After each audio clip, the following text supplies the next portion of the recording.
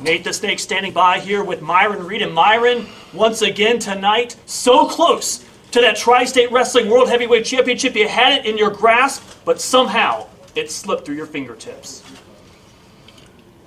Every time I'm on a mic, I'm behind the camera, I'm saying the same thing. It's like the Young G.O.A.T came this close to winning. This close. Tre Lamar once again walks out Tri-State Wrestling Heavyweight Champion, right? It's the same saying each week, each month, every time I'm behind the camera. Tonight, we're going to try something different. How about tonight?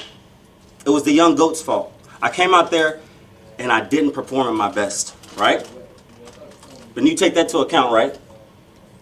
Tre Lamar still almost lost that belt tonight. Still had to find another way to win. So you know exactly what that means, right? It means the Young G.O.A.T will be the one. It means Tre Lamar's title run is going to come to an end.